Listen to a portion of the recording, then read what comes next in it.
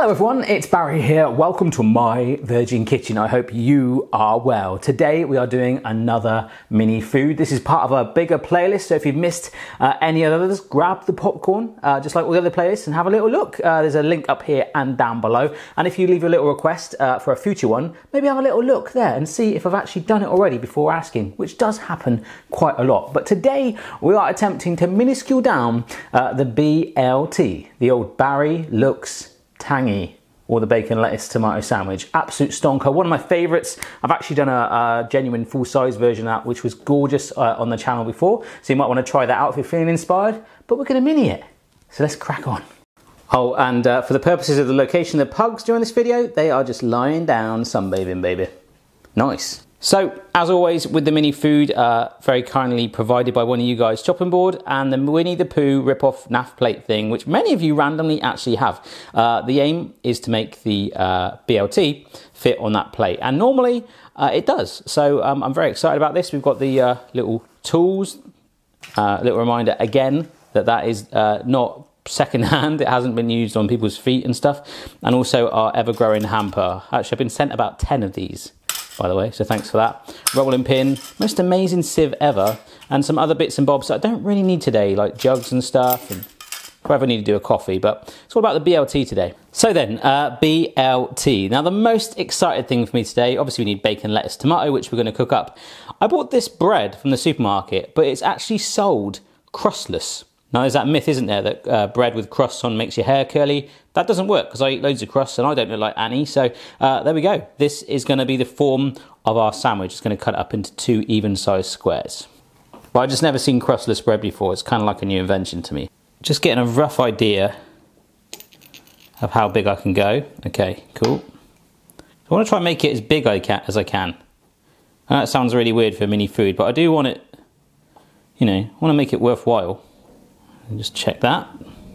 Ooh, that's a little too big. How about that? All right, that's pretty good. It's actually quite spongy bread as well, isn't it? I just want to make it a little bit flatter. There we go. Loving that. Actually, hey, I just want to get it just a teeny bit flatter. That's all. Yeah, that works. I want to use a very British phrase here to say, oh, crumbs, I'm getting crumbs everywhere. So there you go, folks. If you're not from England, you've learnt a very British phrase there.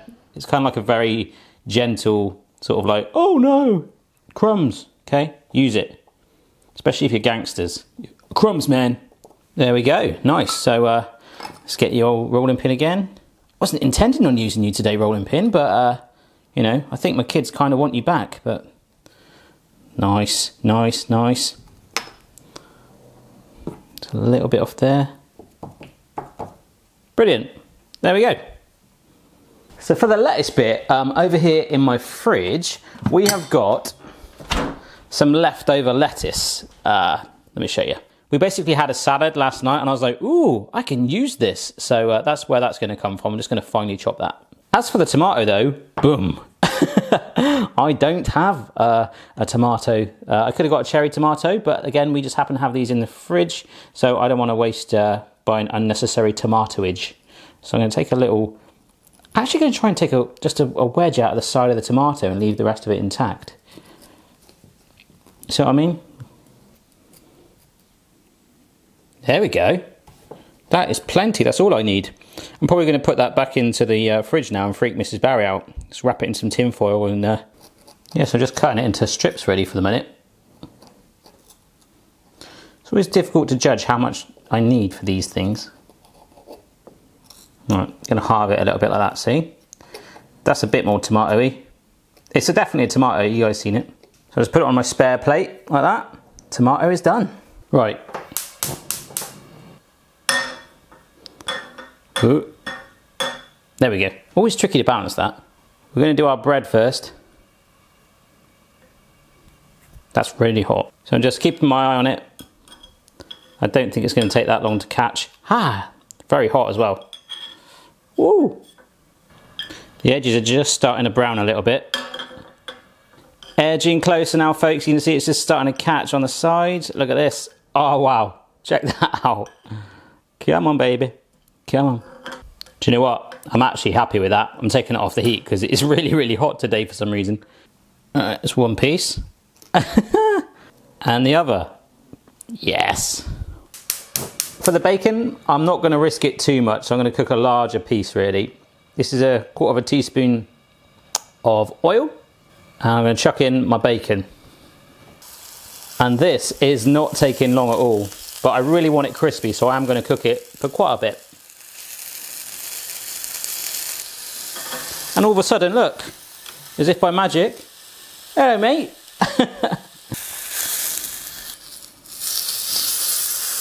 Oh, nice. Come on, baby.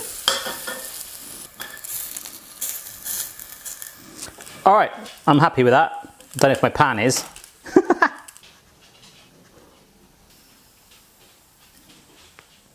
So just while that's cooling a little bit and I'll slice it up, I'll get my lettuce ready. Nice. Bacon, lettuce, tomato. Awesome.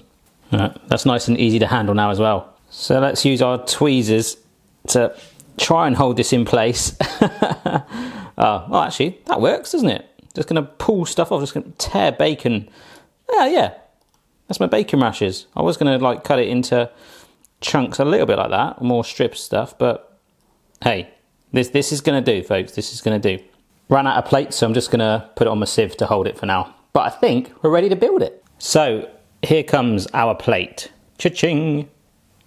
First piece of bread down. Mayonnaise on the bottom piece of bread. It's quite a bit, so I'm going to scrape some off. Just want to, yeah. Lettuce. Tomato. Ooh, this is really fiddly. Tomato. Bacon. I've taken it off the plate for a minute because it was getting really curvy. I couldn't really get to it. There we go, that's better. Bacon. Check that out. It's really funny that I'm using tweezers actually, because when they do professional cookbooks, so things like food styling, a lot of it's done with tweezers, or they put cotton wool in the microwave soaked in water just to steam it and get it really hot, and they'll make a soup photo look red hot even though it's cold by putting the cotton wool behind it. A bit more mayo on the underside of our lid. Just a reminder folks, if you're enjoying the video, don't forget I'm on all social media, Twitter, Facebook, Insta, Snapchat, all that stuff, at My Virgin Kitchen. So here we go. Let's place this down. The mayo is going to act as a bit of a glue, and we have made a little BLT. Right, let's get it on the plate, see if that's worked.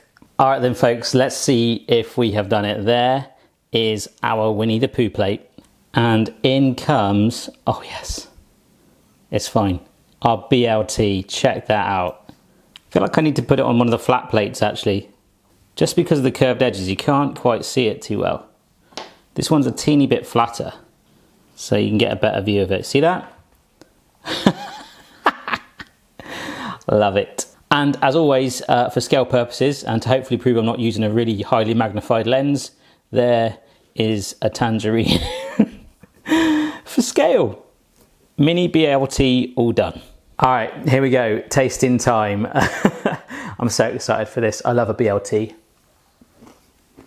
Just like the real thing, absolutely stonking. So that's it folks. As I say, remember to check out the rest of the mini food playlist, and then let me know down below any other mini food attempts you want to see next. Don't forget to subscribe for regular recipes and food fun, and I will see you again next time.